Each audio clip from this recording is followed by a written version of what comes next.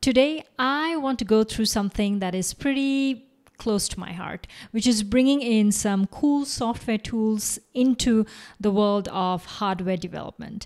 So we will be going through Git and GitHub and see how we can use it in the context of a hardware project using a KiCad project as well as some Arduino firmware files. And we will be exploring about 6 Git features. They are Git commit, Git branch, Git log, Git submodules, Git tags, and Git hooks. And finally, end the video with a slight discussion on the concept of semantic versioning. So for those of you who have already used Git in the domain of software will know that it is pretty used in the software world. However, in the hardware world, it is being used only recently. But there are some serious efforts going on. For example, in Altium Designer, it is backed by Git. In fact, the entire idea of using Git in Altium Designer is to make a user interface that is easy and intuitive to operate. There is also another young company, startup, Allspice, that is also trying to use Git as a workflow for hardware. In fact, if we look at their vote for your new feature, you will see some usefulness of using such a version control. For example, for visual diff tool, for automating releases to manufacturing, for insights on bill of materials, and many other cool reasons. So throughout the video, if you have already used Git before, you'll get a sense that Git for hardware is still a little kludgy given the current set of tools and applications, but I decided to do this video because I see the trends and the desires of the hardware developers in the right direction, and I'm quite excited about it. So I hope using this video, more hardware developers who are aware of Git will start using it, and with the intention that we can all use Git and make the tooling a lot better. So let's jump right in and explore how to use Git and GitHub in the context of a hardware project.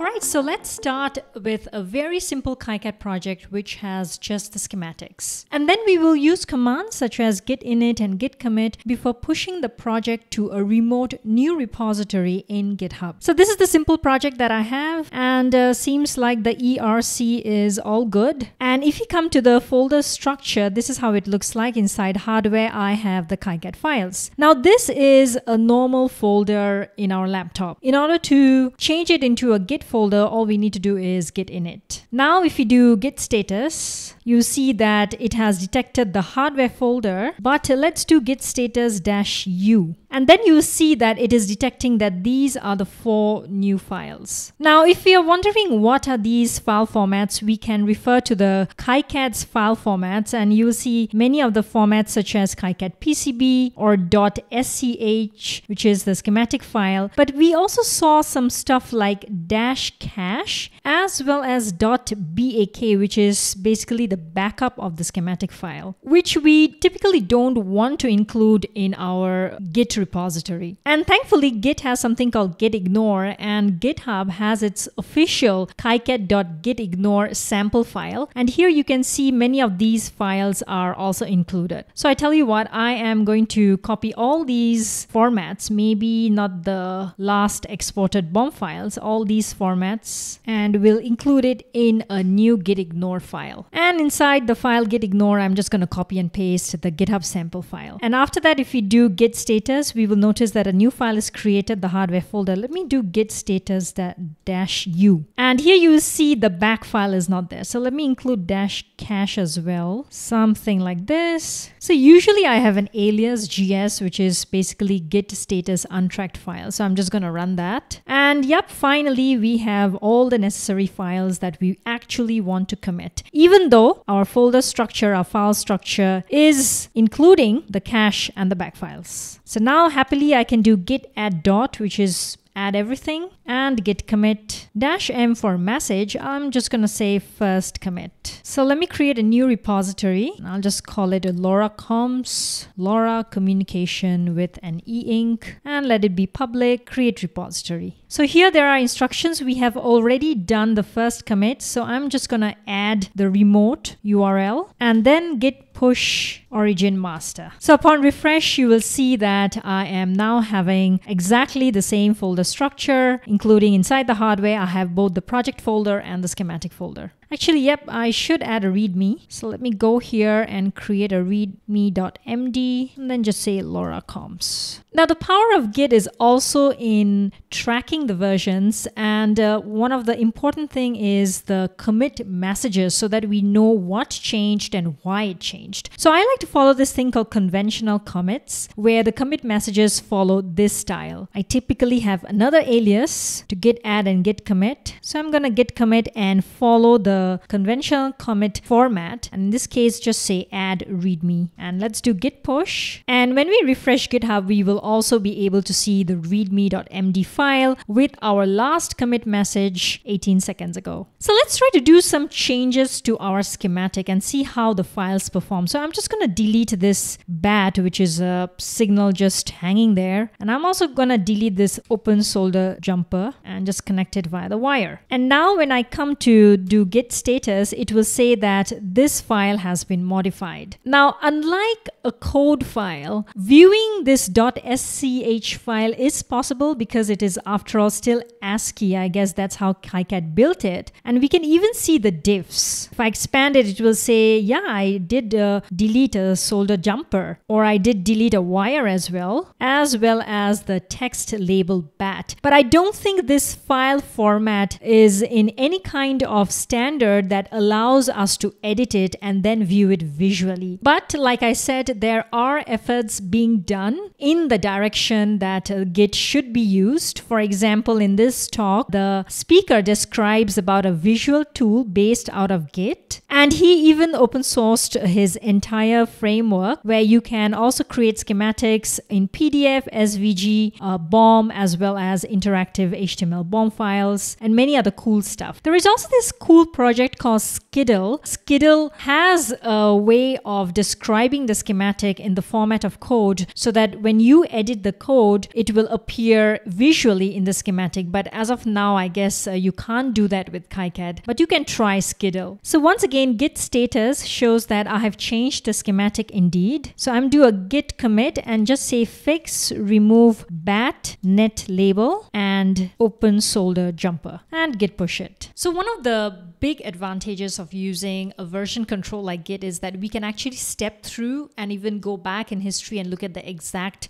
version, open up the files, view our schematic or our PCB layout or even code. We can do this with the command git log, where we will be able to see our changes beautifully, and thankfully if our commit messages were descriptive, we will also be able to know why and how we change them. So there's this command called git log, and here you can once again see the commit. This is the SHA-1 commit, and you'll also see the author and the time and the commit message. But git log has a lot of features, and I have probably edited and made my own. You can do the same, where git log will do a graph, it will decorate, it will add a date, it will add some color format. So let's see how this git log command that I made looks like as opposed to just git log. So I just do GL, and this is how it looks like, just 3 commits. So now the cool thing is, let's say you want to go back to the commit before we removed the bat net label and the solder jumper. So we can just copy this SHA-1, come to the master branch, and then do git checkout and paste the SHA-1. So you can see it has changed to this SHA commit. Let's open the project folder and even the schematic, and if we zoom in, we will be able to see the stranded net label or the solder jumper. And of course, from here, if we want to go back to the head, just say git checkout master. And the head position was at this, and now it's switched to branch master. Now the cool thing is we can look inside the .git folder that is created, and here we can actually explore through the various files, even though it might look a little daunting. For example, under refs, you see the main or the master branch SHA-1 commit, And if you go to the log folder, under head, we will be able to see all the SHA-1 commits and the details of it, including the commit messages. So everything related to do our project resides in this .git folder. If you come to the config file, you will also see that my GitHub URL is there, as well as some configuration which we can change. Okay, so the next cool feature is Git submodules, and I use this whenever I need to share schematic symbols or footprints across various projects. And using Git submodules allows us to separate the different Git repositories of the project as well as the library. So I have a completely separate Git repository where I store the KiCad footprints, the symbols, as well as the 3D models. So let me copy the SSH URL and let's revisit the folder structure quickly. So inside hardware, I have the KiCad files. So now what I can do is git submodule, add, and then the URL that I copied, and then the file path. So usually I keep it under a folder called library inside hardware. So let's press enter and see what's happening. So you see it's cloning the entire Git repository into my current project. And now when we want to look at the folder structure, we see that it does have a library with the folder structure, which is exactly the same as what I have on GitHub. So it basically cloned this entire project. Now, if we do git status, we will see that yes, the new folder is created, but there is also a file called git modules. And inside git modules, you will see that the path and the URL has been added for the submodule. So yep, I am pretty happy that the library has been added as well as the git modules. So why don't I commit? And maybe this is a chore, I don't know. Add library as a submodule. And let me git push it to GitHub. Now, let's say for some reason we have made a change to this library. So why don't we change something really simple? Let's say this URL, instead of the HTTP URL, we'll change it to SSH URL. So in my computer, I can go to the same folder and let's change the README file. And yep, I will change it to the SSH URL. And inside the KiCad library, instead of the project library, I will once again commit it and then say fix, add the SSH URL. So I have git pushed a new change to the library folder, or rather the library repository. And now when I refresh the library repository, we see that it was changed about 16 seconds ago. So now when we come back to the project git repository, we can acquire the new library by simply doing git submodule --update, just update --remote, and then you can pass in the folder structure. And immediately you will see that my latest version of the library has been downloaded, including the SHA-1, which is like 4D18, which is exactly the same as the SHA-1 commit shown on GitHub. So of course, this will mean that the library has been changed, and then they will show you that, well, some files have been modified. So why don't we add a chore and say update git submodule for KiCad libraries and git push to GitHub. Okay, so now comes the fun part, which is at the heart of using a version control, collaboration. So let's just pretend that for this hardware project, we will have the electrical engineer come in and add a component to the schematic, while at the same time, the firmware engineer will also add in the firmware code, and later they will merge the code together. So in Git, we can create a Git branch by simply saying Git branch and then the branch name. So here we'll say add e-ink as a feature, which the electrical engineer will add. And now if we do simply Git branch, we will see that there are two branches. But we have to check out to this branch. So we'll say git checkout and then feature add e-ink the branch name. So now you see we are working on the new feature branch. Now you see we will be acquiring a new symbol, and that will come from the KiCad library that we acquired as part of the Git submodule. So I'm going to add the path by clicking on this folder symbol, and I'm going to add the wave share e-ink module. Right, let's click OK.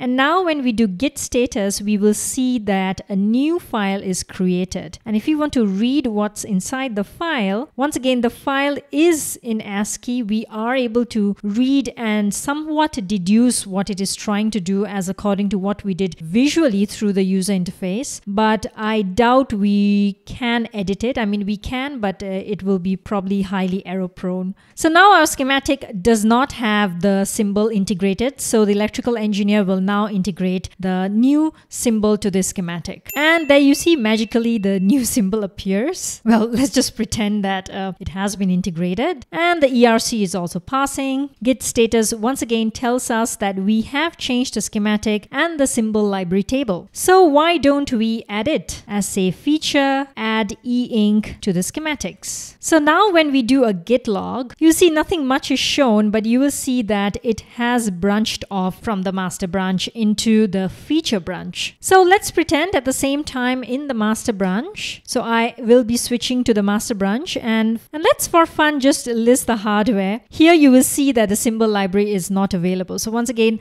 the master branch has no information or changes from the feature branch. So here in the master branch, the firmware engineer will now add in the firmware code. Well, so the firmware engineer will simply create a firmware folder, and inside firmware.ino, I'll just paste a bunch of code that's something to do with only the LoRa, because this firmware engineer is not aware about the e-ink module at all. And of course, some makefile where we will do the linting, the compiling, and the uploading, and some cleaning up of the build files. So now when I do a git status, you see that 2 files are created, which is correct, by the firmware engineer. And the firmware engineer is going to add all the files and git commit -m and write a message called add firmware for the LoRa comms. So let's look at the git log now. And here you will clearly start to see the diverging branches. One is the master branch, the other one is the feature branch. Now, often a question is it better to merge often or merge a bit later, only after lots of feature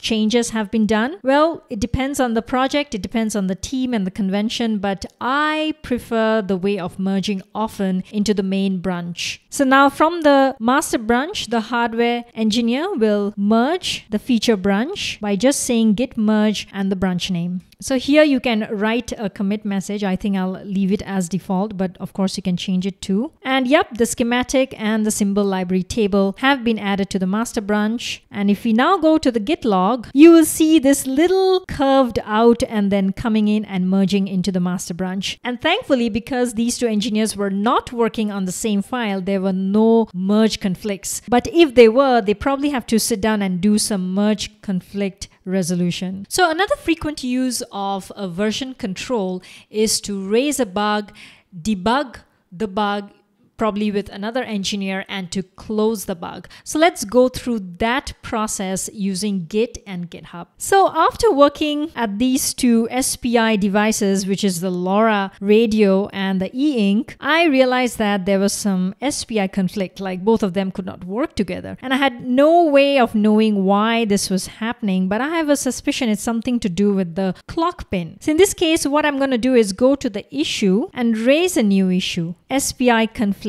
and give some description. The LoRa and e-ink modules are not working together, and submit new issue. Maybe, label it as bug. And there you have it. We have a bug number 1 or issue number 1. So well, it seems like I have been able to debug it with a fellow engineer, and it seems we need to add a pull down resistor of 1K. So after I annotate them and make sure my entire electrical rules check is passing, I'm gonna check the git status, and yep, I have changed the schematic. And why don't we git add and git commit? And in this case, we will say fix, add a pull down resistor to solve the SPI conflict. Now GitHub has a cool feature where we can actually close the issue on GitHub by using just close and the issue number. Of course, instead of using close, we can also use other keywords. And another cool feature of the commit message is that we can add a co-author's name in this case. So I am going to do just that and add in Chinmay's name, who also helped me debug it. And let's do git push.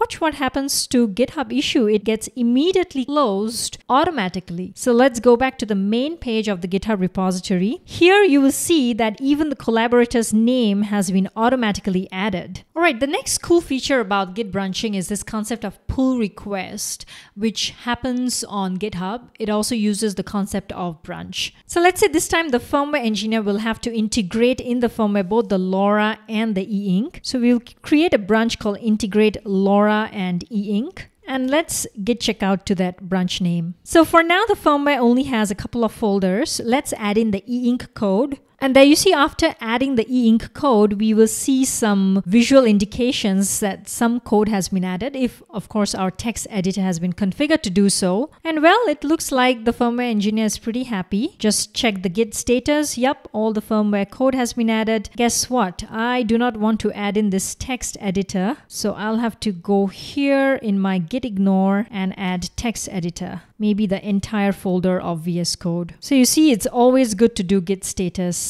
So let me add and then git commit. So it's a feature, add e-ink in firmware. Now I do want some discussion on this branch. So what I can do is I can push this branch to GitHub. So I can do git push origin and then this branch name. So now when I go to the Git repository, you will immediately see that a new branch has been detected and it will say compare and create a pull request. So yep, I am going to create a pull request and then say new feature. Now of course we can add reviewers and label them properly. But you know, another firmware engineer comes in and say, hey, refactor the code into smaller readable files. So this is where you can pretend a lot of the discussions will be going on. So what the firmware engineer will do is come back to the laptop, to the local repository on the laptop, and will try to refactor the code. And magically, the code gets refactored and abstracted away to a completely different folder for LoRa and e-ink. So let's do a git status. Yep, I have refactored the firmware and let's commit it to the same branch. This time it will be a refactor, abstract LoRa and e-ink code into separate folders. And I can also once again push the same branch to GitHub. And on GitHub, you will immediately see that the pull request has been updated with the new commit. So you see the first commit, add e-ink in firmware, and then the second commit. So let's just pretend that, well, all the engineers are happy with this code. What we can do is we can do a merge pull request. And yep, confirm merge. It will merge to the master and we can immediately delete branch as well. So you see now on GitHub, the latest commit will be the merge pull request. Whereas, of course, on my local laptop, it will not be so. So what I have to do is git pull so that it will pull the latest version from GitHub. Git pull origin master. Right, so now when I look at the Git log, you will be able to see that this was what was happening in the pull request, whereas this is what was happening locally. And if you compare the latest SHA-1, which is 4EEC, it is exactly the same as the latest on GitHub. So hey, among the pull requests, we completely discussed it, the feature on GitHub, and we also merged it with master. So another key advantage of using a version control such as Git is that we can fire off certain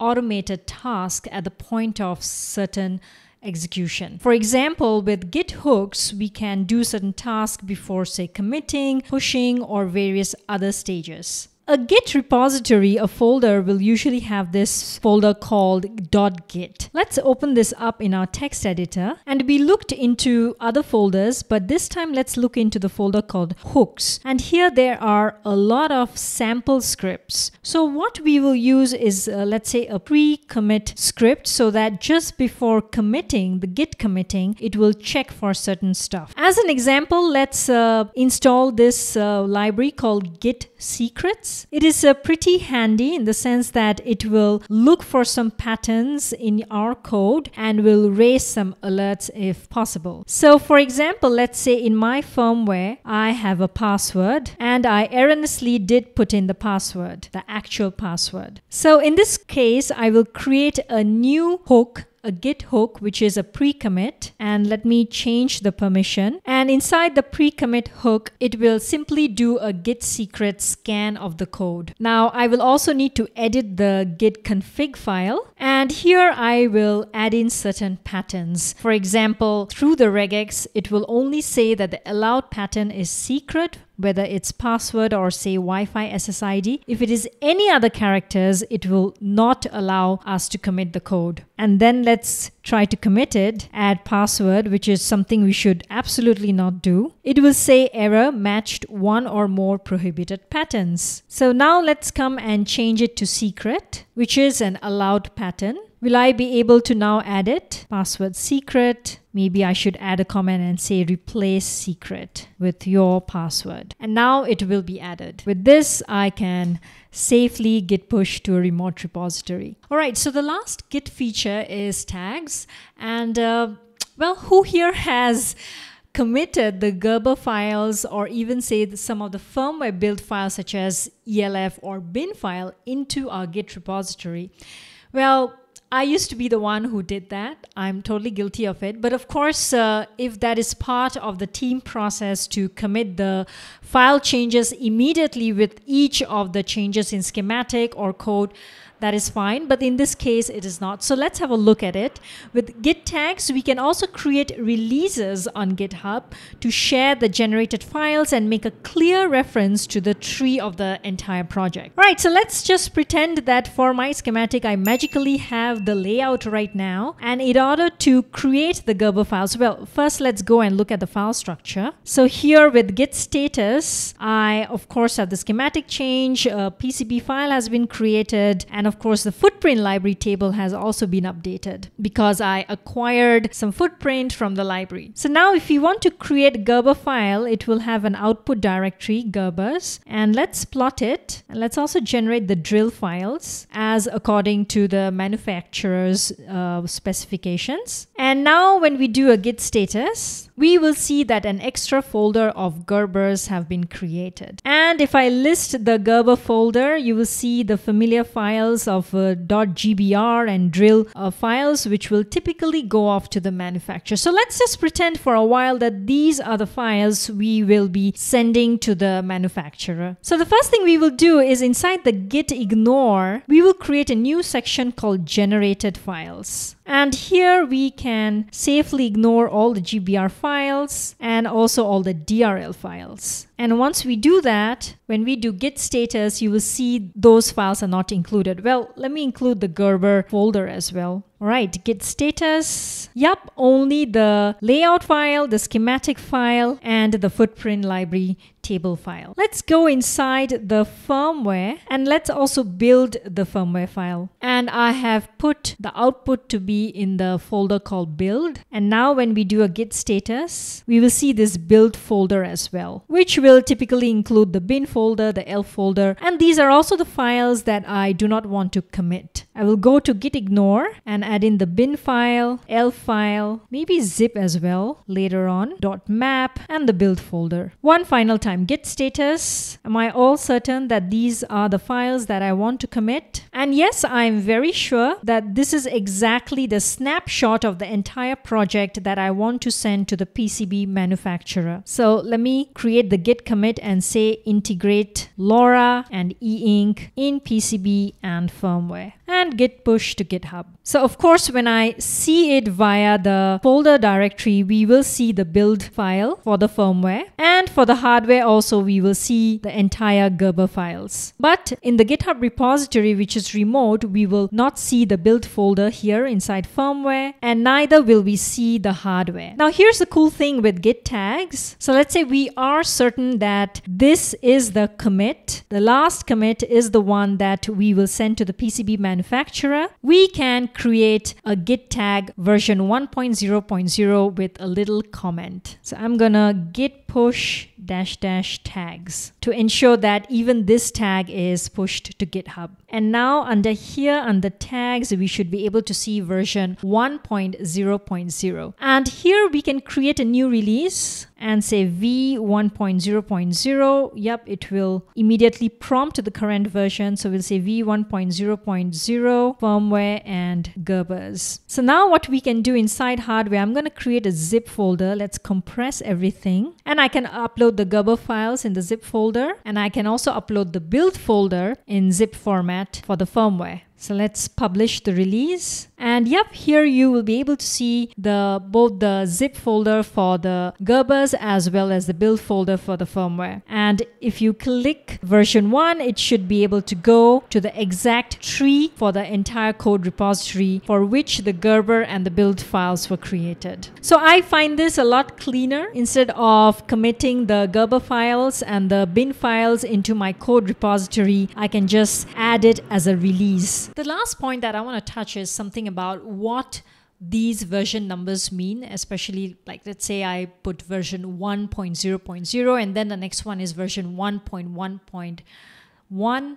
What do these changes mean? Well, in the software world, there's something called semantic versioning, so that there is a standardized way of knowing what these version numbers mean. And semantic versioning states that the 3 numbers mean major, minor, and a patch. The major version means that there is an incompatible change. The minor version are just some additions, and the patch are some backward compatible bug fixes. While this is great for software, I'm still not really sure how to use it for hardware. Now, I found this blog post and some other write-ups on the internet, and I think they are generally in the direction of what the software world is also trying to do. For example, the major version in this case are some incompatible changes, for example, different board size, maybe mounting holes, and a minor version could be like a new feature, new component, and a patch could mean a small fix. But really, in the case of hardware, even if it is a small fix, does it mean that it will not become a major incompatible change? Well, I'm not really sure about that. Well, I have no answers to what the semantic versioning for hardware should mean, but I'm pretty excited about the concept of semantic versioning so that in the hardware world, when these numbers change, it might mean something in general. So that is exactly how I use Git daily in my hardware projects.